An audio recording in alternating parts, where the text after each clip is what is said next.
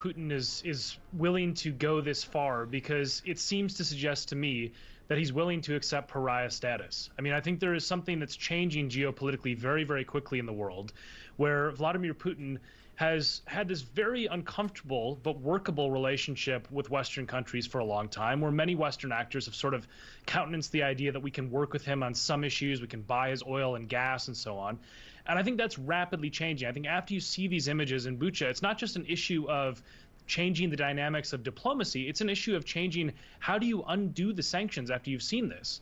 I think that Western leaders are going to have a very hard time convincing their populations that Russia can just be brought back into the fold in the coming years. And that's why I think this is a lasting geopolitical shift that is going to create a world in which Putin is much more of a pariah than he's ever been before, and could really change how much more isolated Russia is for the next several years at least.